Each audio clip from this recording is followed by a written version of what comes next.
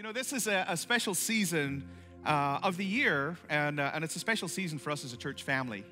And this traditionally kind of start of the year. In the world in which we live, it's kind of like you can do better, you can feel better, you can be better by trying harder. Anybody kind of know what I'm talking about? Just think about your diet right now. Think about kind of your fitness, health habits, right?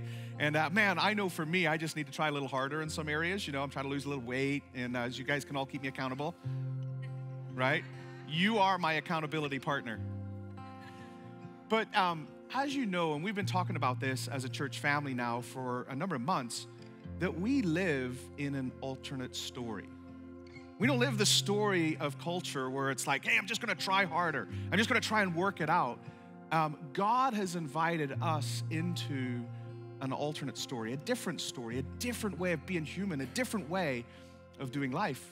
In fact, there's the church calendar. We just celebrated Advent together through the Christmas season, which is all about the longings of the heart and how God has come through his son, Jesus, and he invites us to come. But what's next on the church calendar, historically and traditionally, is a season that's called Epiphany. And Epiphany is a season in the kind of the calendar of the church when the church would set aside time, in many respects, to respond to the invitation of Christmas. Christmas is that God came near, that God, Emmanuel, came to be with us. And the invitation, as we learned through Christmas, was, come be with me, come be with me, come be with me. Epiphany, that next season on the calendar of the church, so to speak, is responding to the invitation. It's an opportunity for us to renew our commitment, renew our union, renew kind of our desire, our longing to be with Jesus. And I don't think there's a better way to start off the year, do you? For us to set time aside. The Bible, and when you read through the Old Testament especially, the children of God, the people of God, were oftentimes calling sacred times when the Lord was calling them to set time aside to seek his face. Now, we know that God's omnipresent. We know that God is everywhere, right? There's not one thing that escapes his attention. God knows when a hair falls from your head, and the older I get, the more hairs that are falling from my head. God knows. But the Bible also teaches us that he is manifest his presence, or his presence is personally with us. In fact, he said this in Matthew chapter 11, verse 28. He said, come to me, all you who labor and are heavy laden, and I will give you rest. And every single one of us in this room pushes around a wheelbarrow full of fears and anxieties, cares, concerns, responsibilities, failures. We all have them. We all carry them around. We all push them around with us. And what the Lord was saying through Jesus, what he was saying to his disciples and what he's saying to us is, I want you to come to me. Hey, come near. Come be with me. Set some time aside. Push aside the distractions, the craziness of the world. Push aside this season. Set some time aside to come and be with me. See, it says in James 4:8, if you come to me, if you draw near to me, I'll draw near to you. If you seek me with all of your heart, you will find me. See, God's promises are yes and amen. And when we respond to the invitation of God to be with him, right? When we respond to his invitation to come to him, he will meet with us. And so we're setting this time aside. We're setting the next 2 weeks aside. And this morning, it's going to be a little bit different. Some of you thought you were going to get out in 30 minutes after 10 minutes of worship, but I'm not going to let you do that. We want to spend some time in God's presence.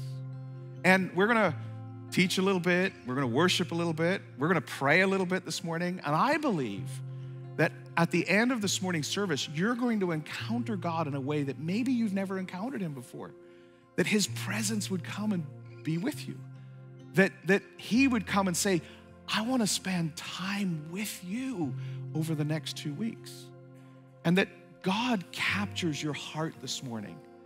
And that tomorrow morning when you wake up, you say, you know what? The most important thing is maybe not that cup of coffee. It's maybe not me getting showered and getting out the door. No, I'm gonna spend 15 minutes, just 15 minutes in his presence. I'm gonna be in his word, as Aaron taught us last week. And so here's what I want us to do. We're gonna go back and we're gonna sing a worship song, and I'm gonna then come back up, I'm gonna teach a little bit, and then we're gonna worship again, and we're gonna pray a little bit. Is that okay? Can we do that this morning? How many of you are hungry for God's presence? How many of you are saying, man, I want his presence? Come on, we wanna make room for him this morning. So here's what I want us to do. Would you all stand with me? And this might be a little bit weird, but if we all do it together, then it's okay. See, the Bible says, lift up holy hands. In fact, it says throughout the Psalms all over and over and over again, man, lift up your hands, lift up your hands. Why would we do that? Well, you know, this is kind of the international sign of surrender, isn't it? I give up, I'm surrendering, right? And what we're doing as a church family this year is we're not stepping into this year going, I'm gonna try harder, right? We're actually stepping into this year saying, Lord, I'm giving myself to you. I'm yielding to you because I live a different story. My story is not dependent on me. My story is dependent upon you. And you made all these promises to be with me and to walk with me and to abide with me and to dwell with me and to lead me and to guide me. So why would we not start the year by saying, Lord, I surrender all to you? And so here's what I want you to do. Would you just lift your hands this morning?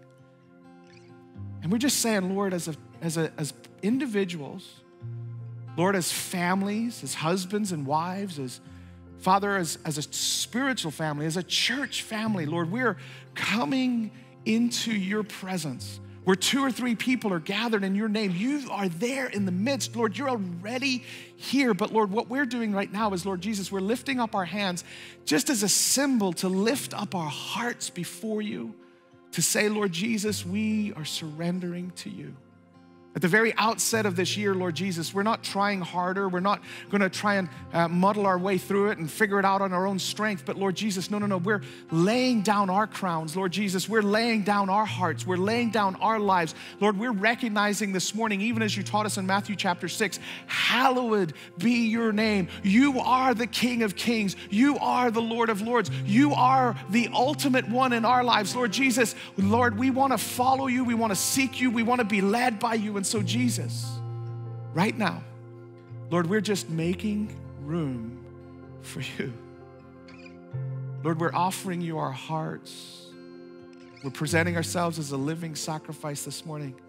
And Lord, the cry of our collective heart is, Lord, would you meet us? Would you be with us?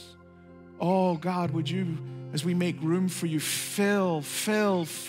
Lord Jesus, over and over and over again throughout the Bible, we see that when we are emptied, when there were empty pots, you filled them, Lord Jesus. When there were empty lives, you filled them. Lord Jesus, when there were empty rooms, you filled them. Lord Jesus, you are a God who fills those who would empty themselves. And Lord, we empty ourselves of ourselves, our own will, our own way, our own thinking. And Lord Jesus, this morning, we're asking as we make room that you would fill us.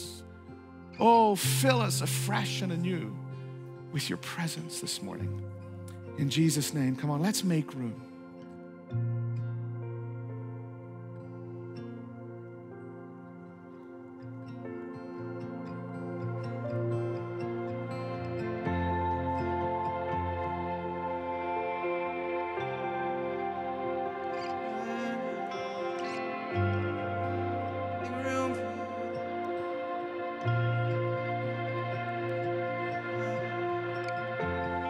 Here's where I lay it down, every burden, every crown. This is my surrender. This is my surrender. Here's where I lay it down, every lie and every doubt. This is my surrender. And I will make room for you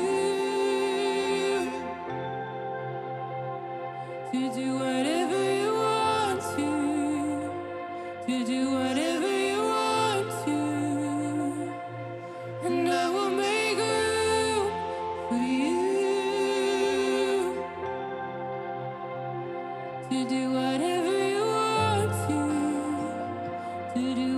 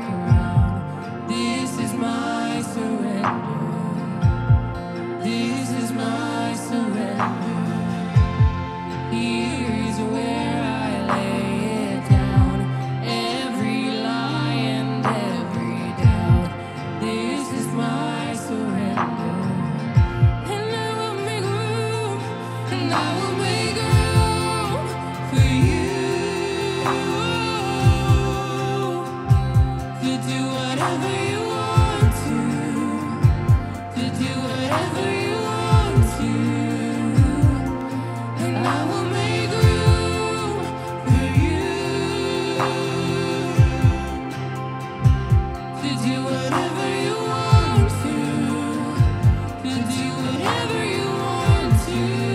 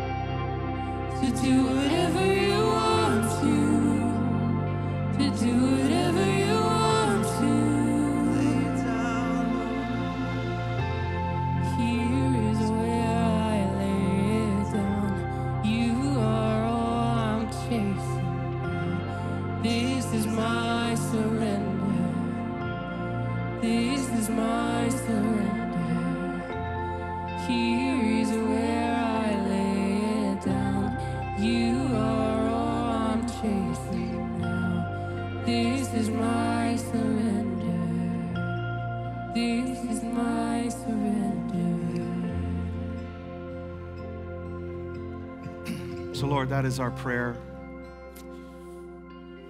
Lord, even as we, Lord, begin the year together as a church family, Lord, we're, Lord, just offering ourselves. We want to make room for you. Lord, we want to surrender our hearts, our will, our ways, Lord Jesus, our thoughts about the year ahead, Lord Jesus. We make our plans and, Lord, we try to, Father, plan and detail it all out, but, Lord, you order our steps. And so, Lord Jesus, this morning, Lord, at the very outset, Lord Jesus, of our year together, Lord, we're saying, Lord, we're making room. We're surrendering. Lord, we're inviting you in. We're asking you to meet with us. Lord, to lead us and to guide us in Jesus' precious name. Come on, everybody said amen, amen, amen. You guys can go ahead and grab your seat. And I'm just going to really just kind of pick up and dive in. We're going to go back into worship in a little bit. I'm going to spend just a few minutes unpacking a few things from God's word that I just believe the Lord has kind of laid on my heart for us this year. And there's some really special things that we'll do over the next couple of weeks. And January 30th is going to be a great weekend. You're not going to want to miss it. It's going to be a special time for us to kind of be together. But I just want to kind of continue in this vein of just what does it mean for us if we're posturing ourselves not as the world would posture itself, but as the kingdom of God would posture itself, as we, the people of God, would posture ourselves. If we're posturing ourselves to say, Lord, we're inviting you in. We want to be in your presence, you know. What are some of those things that maybe we could just kind of practically kind of walk out?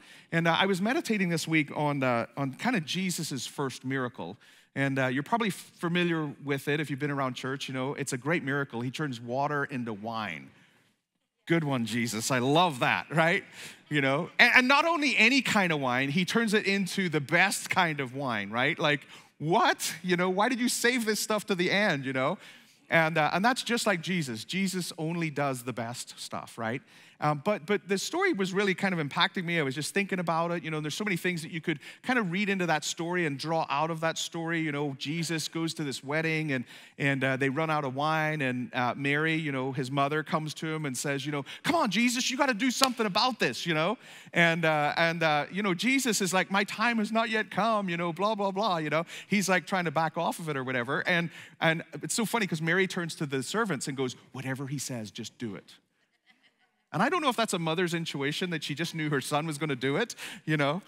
But so you know the story, he turns the water into wine. But there was this little verse found in verse 2 of chapter 2 that really just caught my attention this week. And it was simply this: Jesus also was invited to the wedding. Jesus also was invited to the wedding. And it got me thinking this morning that what might have happened if Jesus hadn't have been invited to the wedding? I mean, I'm sure the wedding would have gone on. I'm sure the photographer showed up, and I'm sure the cake decorator showed up, and right, I'm sure the wedding coordinator was there, and hopefully the minister was there, all that kind of stuff. The wedding probably would have continued, but the miracle wouldn't have happened. And as I was meditating and thinking about it this week, I felt like the Lord was just kind of stirring in my spirit that here's an ordinary, routine thing that's happened millions and millions of times, but Jesus was invited to this particular wedding. Jesus was invited into the ordinary, into the routine, into the mundane, into something that was man. That's happened a million times. And when Jesus was invited into that which was ordinary, into that which was routine, when Jesus was invited into it, a miracle took place. And it got me thinking about 2022. It got me thinking as I've been praying and fasting and spending time before the Lord for you this week. I've been thinking about what would it look like if you and I invited Jesus into our ordinary, into our mundane, into our routine. What if rather than start out the year, it was kind of an idea of, man, I'm going to try a little harder, I'm going to do something. What if we invited God into our lives? What if we responded to his invitation to be with him? And extended him an invitation to say, Jesus, come be with us. What might happen? Is it possible that miracles might happen? There's this story in the Old Testament about the story of Joshua. And Joshua had taken over from Moses. Moses had led the children of Israel through the wilderness for 40 years. He led them out of Egypt. Moses was dead. Joshua came. And Joshua is now leading the children of Israel. He's on the banks of the Jordan River, and he's about to lead the children of Israel into the promised land. And he declares, and he says this in Joshua chapter 3 and verse 5. He says, Joshua told the people, consecrate yourselves, for tomorrow the Lord will do amazing things among you. Consecrate yourselves, for tomorrow the Lord will do amazing things among you. And echoes of the wedding story where God was there present. He'd been invited. Jesus had been invited to the wedding, and Jesus performs a miracle in that scenario. You go back to the Old Testament and you see the same pattern. Here are the people of God about to enter into the promise that God has given them. Even though they've been distracted, they've wandered for 40 odd years, God never forgot his promise. God led them to the Jordan River. God was leading them into the promised land. And the way in which they would step into their future, step into the promises of God, step into the miracles that God had prepared for them, was that they had to consecrate themselves. They had to dedicate themselves. That was their responsibility. Their responsibility was to dedicate, to set aside, to consecrate, to give themselves to God. God's responsibility then would be to perform the miracles. And I got to tell you, I believe we have only just begun. We're only scratching the surface of the things that I believe God has in store for us as a church family. That there are miracles in this house, that there are people's lives that are going to be turned around. There are friends and family members that are far away from God, maybe in all kinds of turmoil and trouble, that God wants to touch them. God wants to call them. God wants to bring them into his presence. There are challenges, burdens, walls that you're bumping up against that the Lord wants to break through for you this year. But we have a responsibility. As Joshua said to the children of Israel, consecrate yourselves. Dedicate yourself. Set yourself aside. Offer yourself up. Surrender yourself to God. Make room for him. And Joshua was echoed then in Romans chapter 12 when Paul said this. He said, I appeal to you, therefore, brothers and sisters in Christ, by the mercies of God, that you present your bodies as living sacrifices, holy and acceptable to God, which is your spiritual worship. And what Paul is doing here, he's picking up on what Joshua had started back in Joshua chapter 3, and he's saying, no, listen, we as the people of God, we've got to constantly be offering ourselves, dedicating ourselves, giving ourselves to Jesus. I don't know about you, but I always start out the year, every year I start out with the same New Year's resolution. This year I'm going to lose 20 pounds. And it never happens, by the way, so, don't hold your breath for a better looking Gareth, Because what happens is, it's like this creep kind of comes in, and I drive by Pete's. And I go, vanilla latte sounds really good right now. You know what? I went to the gym 3 times this week, and I deserve a vanilla latte. So I go into Pete's, and all I'm going to do is I'm just ordering a vanilla latte. But then I see one of those lemon poppy seed scones. Yeah, some of you know what I'm talking about, right? And then the barista goes, do you want anything to go with that? Well, that vanilla latte is looking very lonely without the scone. And so, yeah, you know what? Let's get a scone with that, And all of a sudden, I'm creeping. There's like this creep that just kind of happens. The same thing happens, doesn't it, in our spiritual life? Like, we get crowded in. Things happen to us. Like, there's the distractions of the world in which we live and all the responsibilities that go on in our home and our job and finances in the world. And we just can get overwhelmed. And what Paul was saying and what Joshua was saying, hey, you got to set some time aside. You've got to carve out some sacred time, some time that's just for you and Jesus. Another way, and this is what we see throughout the Old Testament, is that they would build an altar. And altars were something that, you read it throughout the Old Testament over and over and over again. They would build an altar. What was all this building altar stuff about?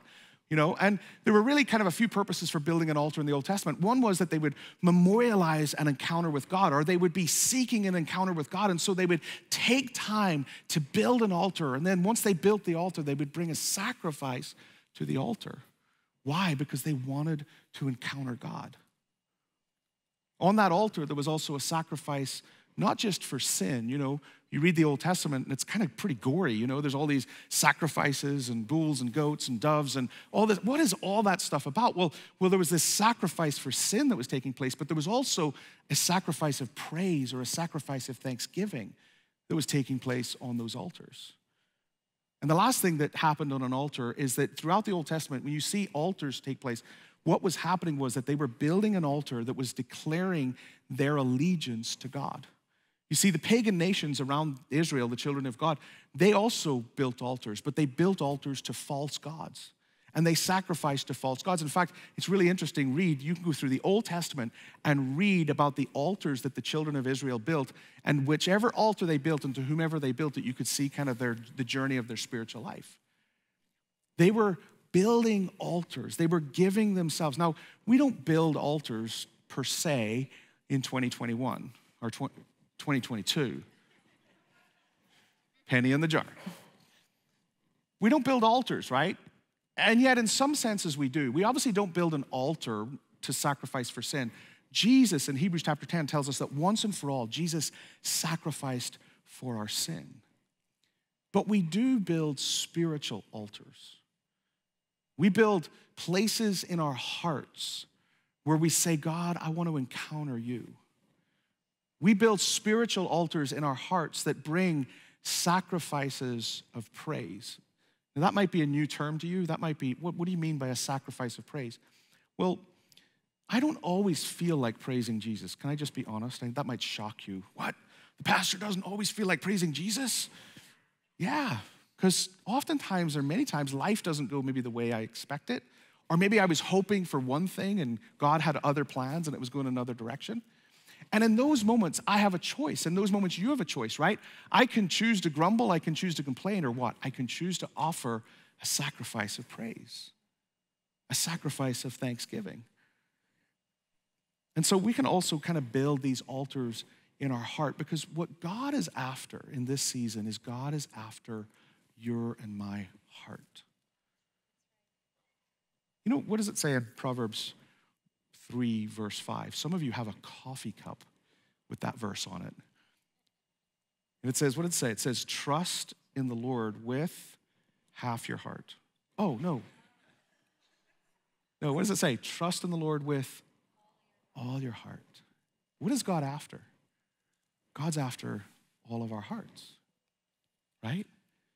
Remember the story in 1 Samuel where Samuel shows up to the house of Jesse, and Jesse has all of these good-looking sons, and then this guy by the name of David who's out tending sheep.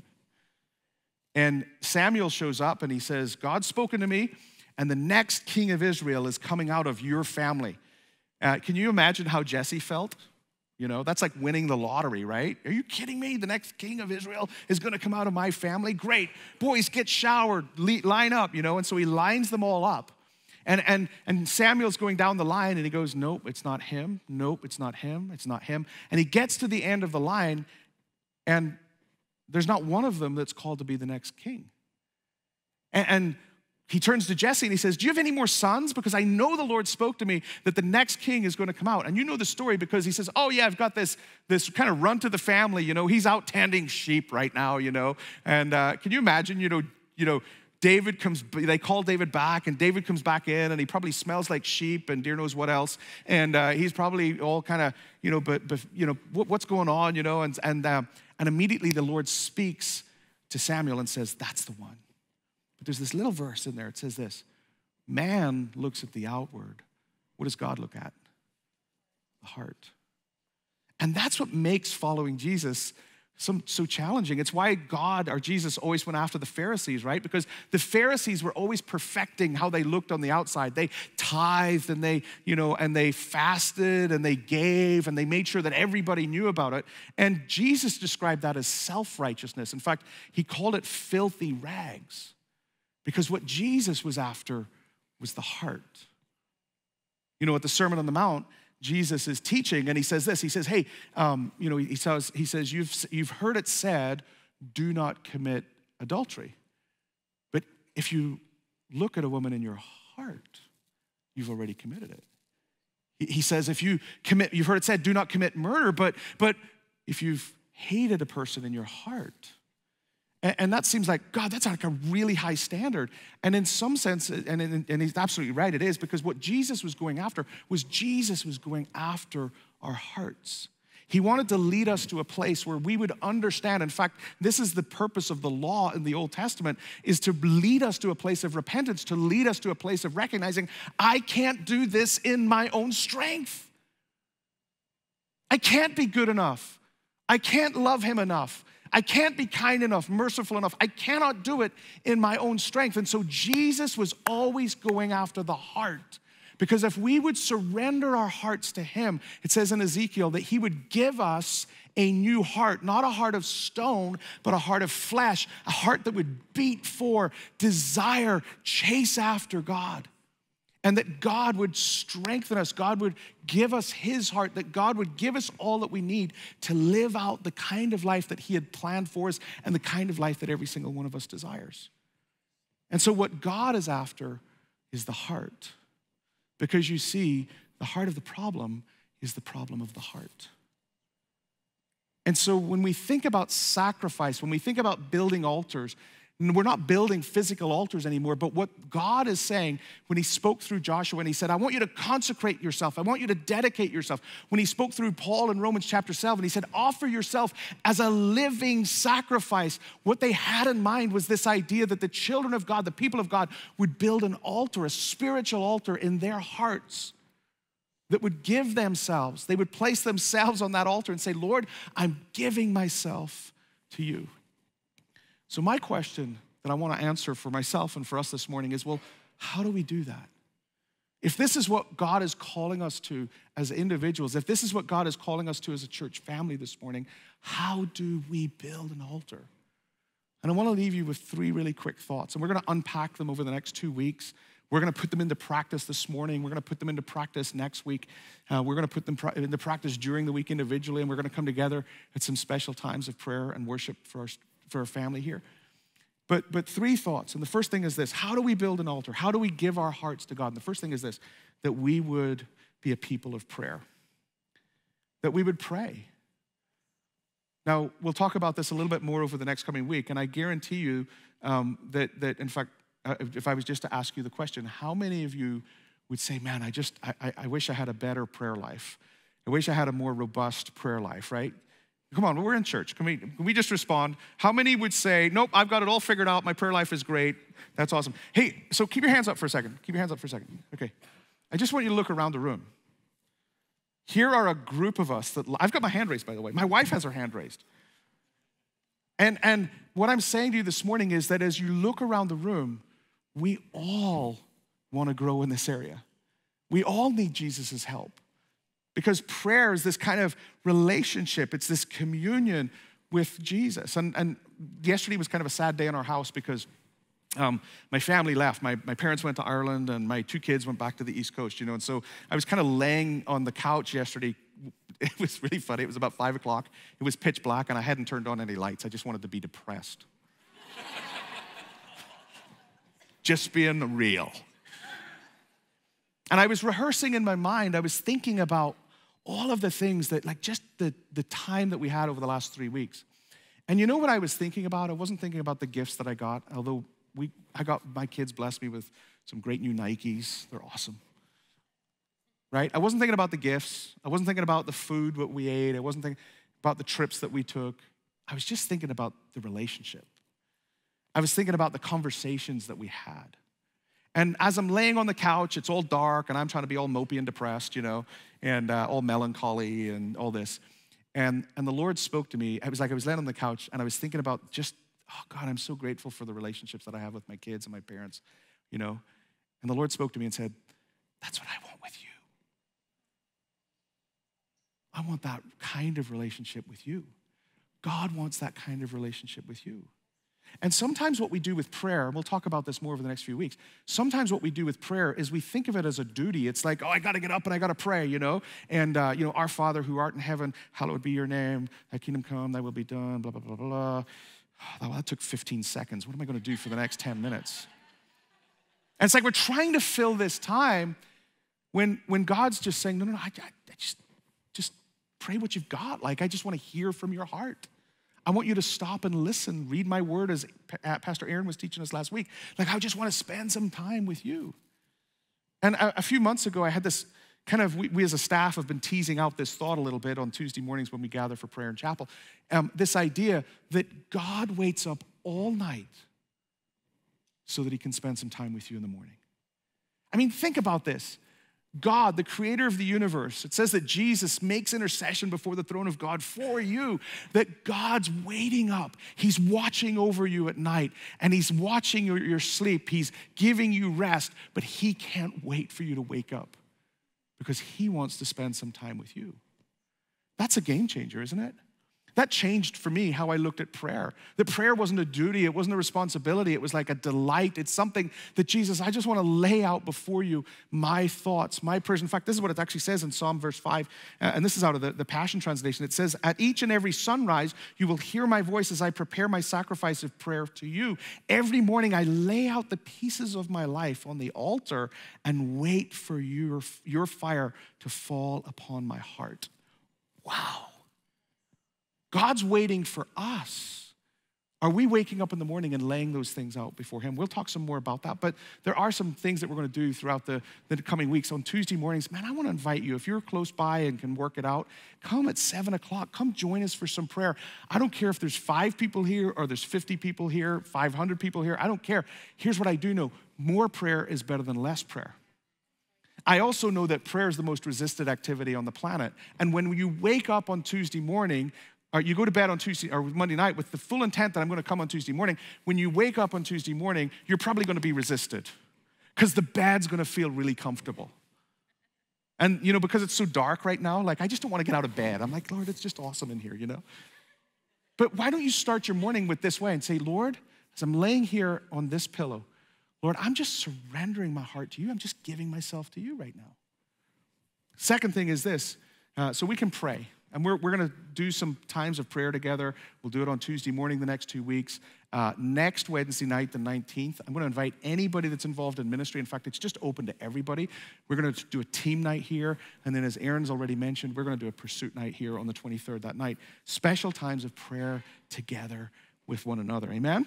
The second thing that we can do is we can pray. This is how we build an altar. We can pray, number one. Number two, we can fast. Now, how many of you have heard of fasting or ever fasted before? And I don't mean intermittent fasting, by the way. That's trendy and fashionable. That's good. That's awesome. But I mean biblical fasting. And what is a fast? A fast is us aligning our hearts with God. It's me saying, I'm going to set this aside. And the Bible teaches us to set food aside. Now, in the world in which we live, probably wouldn't hurt us to turn off the TV, close down the social media, and to say, Lord, I'm setting all of that stuff aside, and rather than me swiping, eating, doing some of those kinds of things, I'm actually going to set that time aside, and I'm going to pray. I'm going to seek your face. I'm going to read your word. I'm going to give myself, consecrate, dedicate, set myself aside. I'm going to set this aside so that I can have you, so that I can be with you, so that I can be in your presence. And we see it throughout Scripture, right? Moses fasted, the Israelites fasted, Daniel fasted, Nehemiah fasted, Jesus fasted, the early Christians, they fasted. Fasting is a habit, a practice, a spiritual thing that Christians, those who follow Jesus, do. And there's something, I can't tell you, those who have fasted know this. And I was talking to one of our elders a couple of months ago who had just spent some time fasting, and she was telling me, my goodness, I got to tell you what God has done in my life.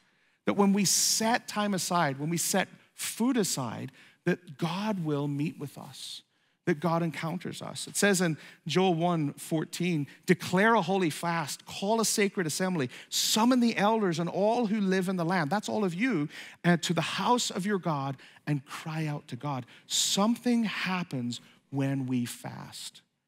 And there's different ways that we can fast. And I want to encourage you to go to our website, alcpnw.com/seek-first. And we've created all kinds of resources for you to help you understand a little bit more about fasting. It might be that you do a full fast, that you take a day, 2 days, 3 days, and you say, man, I'm only going to drink water. I'm going to set time aside. It might be that you take a partial day. You take a meal one day. It might be that you do a Daniel fast where you only eat maybe vegetables and water, and you just say, man, I'm going to set this time aside to seek Jesus together. We as a staff are setting this Wednesday aside, and I'd invite any and all of you to join us. We're setting Wednesday aside, and we're going to do a fast together. We're going to take the day and not eat. We're going to pray and seek God. We're asking for God's presence to lead us and to guide us and to show us the way forward as we head into 2022. I'm telling you, if you will take some time to fast, to set food aside, to push aside the distractions of the world, God will meet with you. God will encounter you. And the last thing that we can do is this, is so we can pray. How do we build an altar? How do we give God our hearts? Number one, we pray. Number two, we fast. And number three is this, we can worship. We worship. It says this in Hebrews chapter 13, through Jesus, therefore, let us continually offer to God a sacrifice of praise, the fruit of lips that openly profess his name. And it might be that, man, you come to church on a Sunday morning and man, we've got a pretty cool band, don't you think? Our band's awesome, isn't it? Man, Pastor Scott and those guys, they just do an awesome job. And if we're not careful, we can kind of come into a place like this and go, man, band killed it this morning. They just slayed it. Or, sometimes, seemed a little flat today, And it's like, what are we doing? It's like we come into worship sometimes and we're like, scorecard, you get a 9 today, there was 1 point more there, room for improvement, right? And we fail to recognize that, no, we are the Levites. We are the priests. We are the ones that bring an offering of praise, right? Lifting up holy hands. You go throughout the Bible and they clap and they bow and they kneel and they lift up holy hands and they play instruments and some people ought to just whistle, but that's okay. Whistling is worship too, right? That when you read through the Bible, they were created to bring worship to God. We don't come into this place to receive worship. We don't come into this place to give a scorecard. We come into this place to offer up praise and worship. And it's interesting because this is, once again, something that we see in the Old Testament. And I'd encourage you to go read 1 Chronicles 13, 14, 15, 16. The story was that the ark, which was the Ark of the Covenant, was like the representation of God's presence with his people. And they cherished it and they protected it. But the Philistines attacked Israel and they conquered Israel and they stole the ark and they took it back. David gets raised up. David says, we got to go get the ark. So they go get the ark, they crush the Philistines, and they bring the ark back. Now, in the process, they mishandle the presence of God. They don't carry the ark correctly. They don't follow what the Bible teaches them about following or carrying the ark. And so God smites, or whatever that word, he kills a few people, right, who mishandle the presence of God. And what happens is that it stops in a place of, it stops in the field or the house of a man by the name of Obed-Edom. And we love the story of Obed-Edom because it was like the Midas touch. God's favor rested upon Obed-Edom, and everything, he was blessed and favored. Why? Because of God's presence. And David, he says, man, we've got to go back. And we've got to do this thing right. We've got to handle the presence of God rightly, and we've got to bring it back to Jerusalem.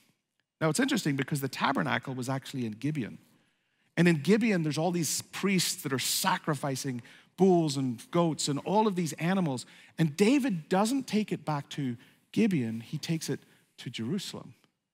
And what he does is he has thousands of Levites, thousands of musicians, thousands of priests that parade before the tabernacle, the presence of God, and they're singing and declaring the praises and glory of God, and they bring the tabernacle back to this tent that David has constructed in Jerusalem.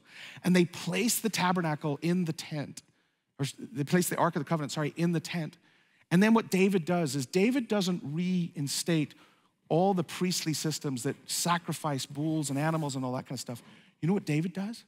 David raises up musicians and worship leaders and singers that 24 hours a day, 7 days a week, sing praises and adoration to God.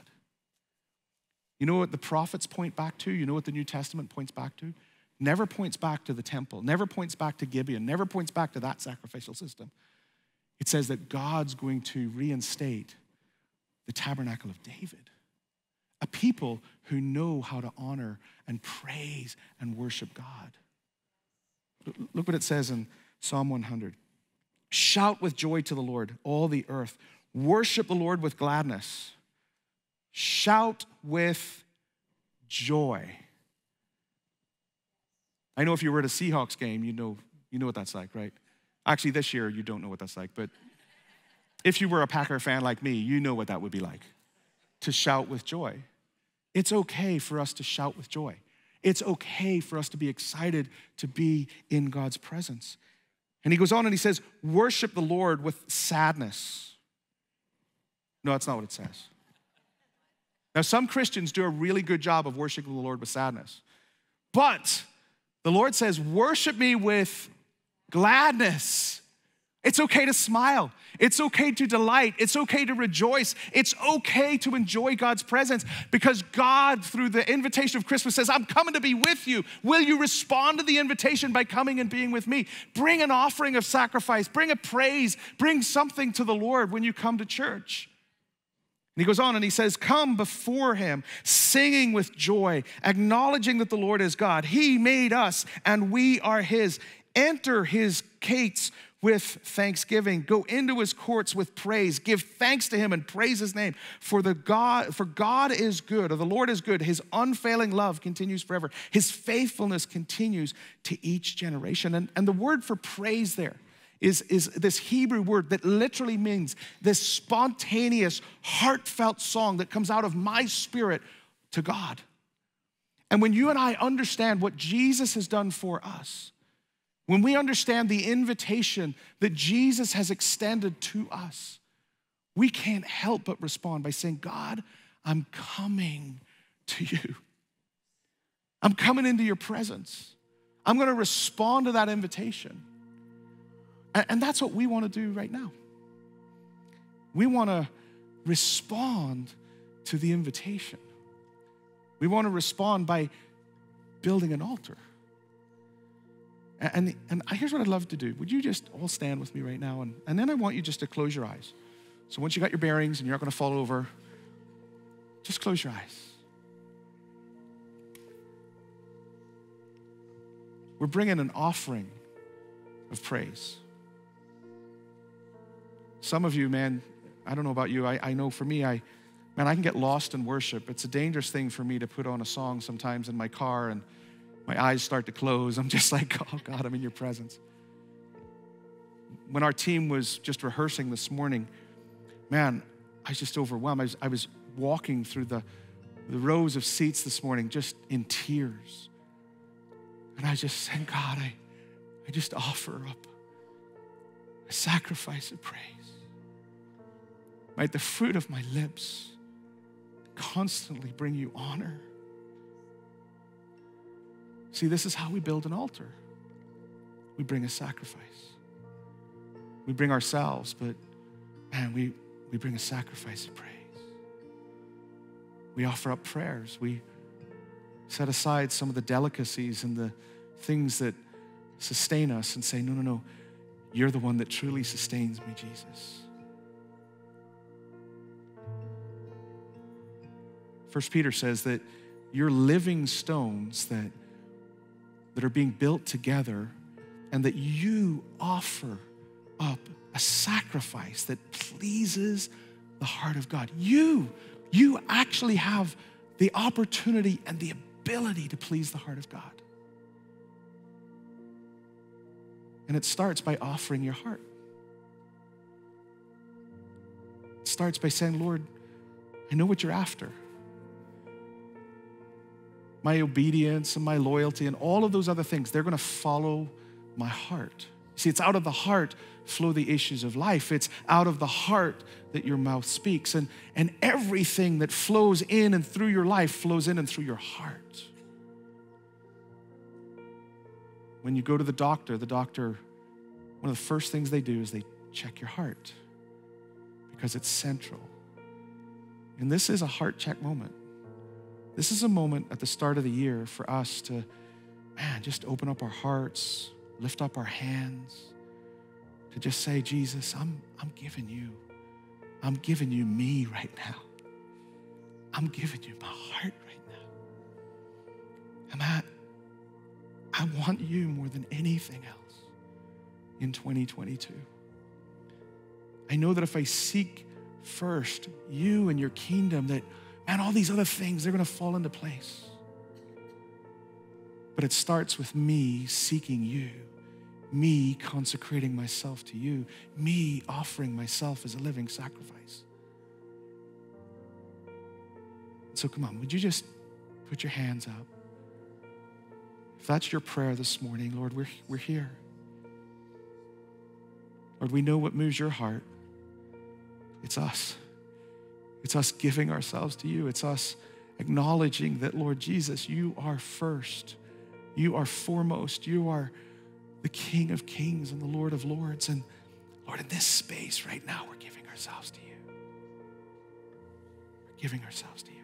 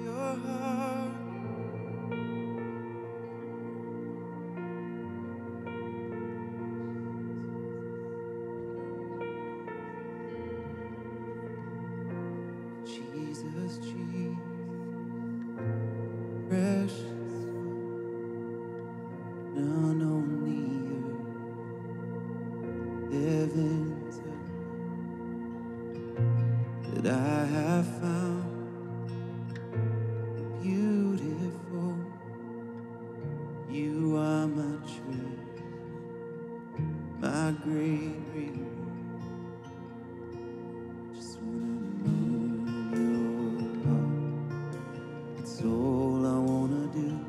I just wanna stand in awe and pour my love on you, no matter how much the cost.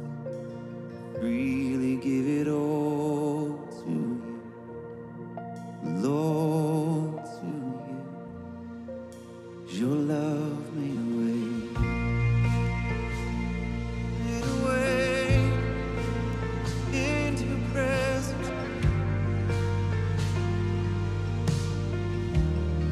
Sing Jesus. Jesus, Jesus, my offering, Lord, my ambitions, my hopes, my dreams. And here's my life, Lord, a sacrifice, Lord, just to bless you. I just wanna move your heart. It's all I wanna do. I just wanna stand in awe and pour my love on you, no matter how much the cost.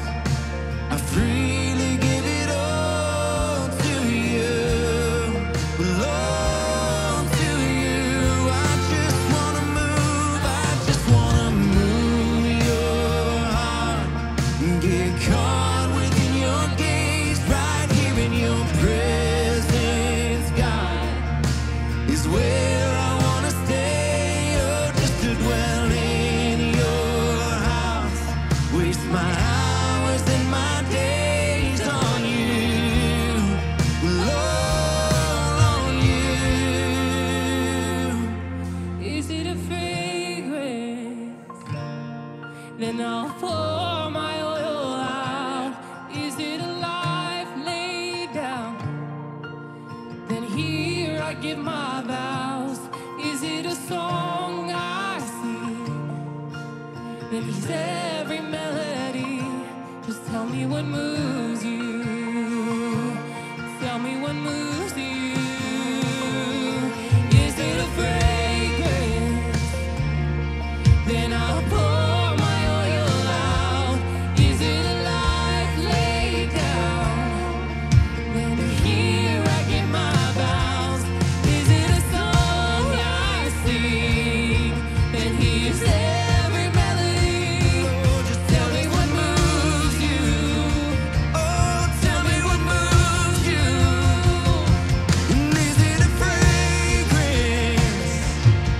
Then I'll pour my oil out. Is it a life laid down? Then here I give my vows. And is it a song I sing? Then here's every melody. Just tell us what moves you. And tell me what moves you. I just wanna move your heart. It's all I wanna do. I just wanna stand in awe and pour my love on you, no matter how much the cost. I freely give it all to you, Lord, to you. I just wanna move your heart and get caught within your gaze, right here in your presence, God, is where I wanna stay. Oh, just to dwell in your house, waste my hours and my days on you, Lord, on you. Is it a fragrance? Then I'll pour my oil out.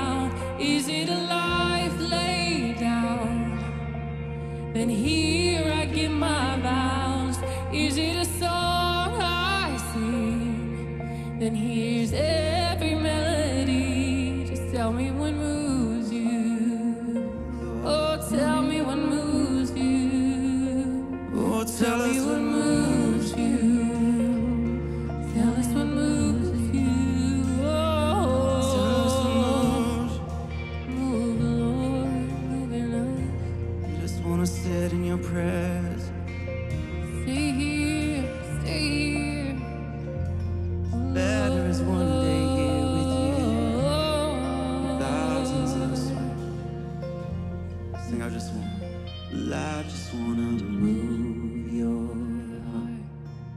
It's all I wanna do. I just wanna stand here and pour my love on you, no matter how much. Freely give it all. We freely give it all.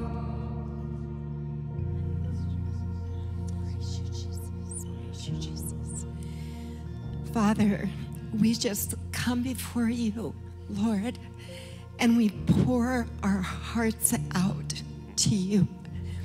Lord, you know our hearts. You see our hearts. God, there's nothing hidden from you. God, you see everything. So, Lord, we're just going to lay that down before you. We just rend our hearts to you, Lord. Lord, you say, return to me, come to me with fasting, with weeping, with mourning, if need be. Lord, you are a compassionate, loving God. Lord, you don't look at us and say, oh, I can point my finger at that. No, God, you're calling us. You're wooing us. Lord, you love us. Lord, we just surrender it to you. Whatever it is, God, you can take care of it. Lord, we come to you. We come to you. We surrender it to you. We surrender our hearts. We love you, Lord. How great you are. Yes. You are awesome. Thank you, Lord. Thank you, Lord. Lord, in this place, prayer has happened, worship has happened, memorials have been built, but this is now, and you continue to work. You continue to work in this church. You continue to work in our lives. You have work to do in this neighborhood. And Lord, don't leave us behind. We want to be a part of that. So we surrender. We consecrate. We bow on our knees before you. We will fast. We will pray. We will worship.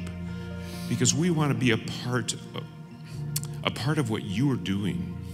Lord, we don't want to miss the miracles that are going to happen in this place, in our hearts, in our lives, and in this neighborhood. So we surrender all to you. Amen.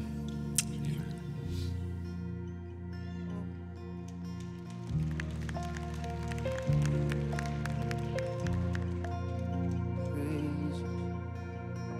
I'll bring you more than a song. For a song in itself is not what you have required. Search much deeper. Oh, you search much deeper within. Through the way things appear, you're looking into my heart. Bring you more than a song. Oh, I'll bring you more than a song. For a song in itself is not what you have required. He's looking deep within your heart. Oh, you search much deeper within. Through the way things appear, you're looking into my heart. We bring you more than a song, Lord. I'll bring you More than a song. oh, For a song in itself is not what you have required. oh, you're looking into our heart. You search much deeper within.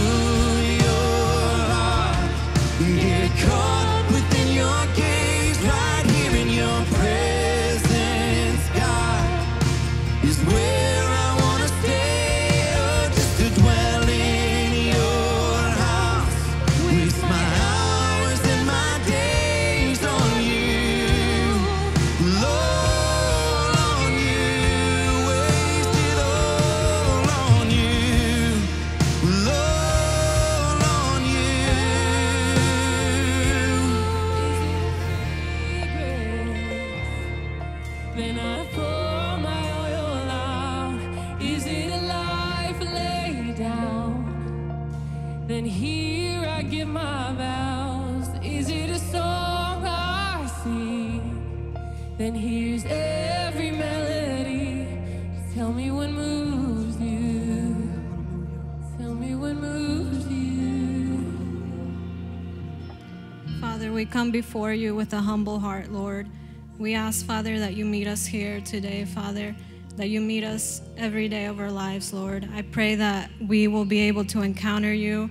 I pray that we will be the church that puts you first, God. I pray that as this year goes on, that we will be able to reach more and more people because of the encounter that we had with you, and that our lives may be transformed, Lord. Perform miracles in this church. Build our church, Father. Thank you so much for everything that you do. Gracias, Señor, gracias, Padre, por este día, Padre. Gracias por cada una de las personas que está aquí con nosotros, Padre. Gracias por cada uno de los que está viendo el servicio, Padre, en su casa. Te estoy pidiendo, Padre, por un encuentro, que cada uno de nosotros tenga un encuentro, Padre, contigo, Señor. Te pido que seamos un reflejo de tu Hijo amado, Padre, porque somos cristianos, Señor, y tenemos que alumbrar, Señor, para que otros vengan, Señor, a tu casa, Padre. Te pido por cada una de las personas que está aquí, Señor, te pido que tenga un encuentro más contigo, Padre. Si ya te conoció, Padre, que siga, Señor, acercándose más a ti, porque así lo dice Jesús, Padre, y es el deseo de nuestro corazón, Señor. En el nombre de Jesús, amén.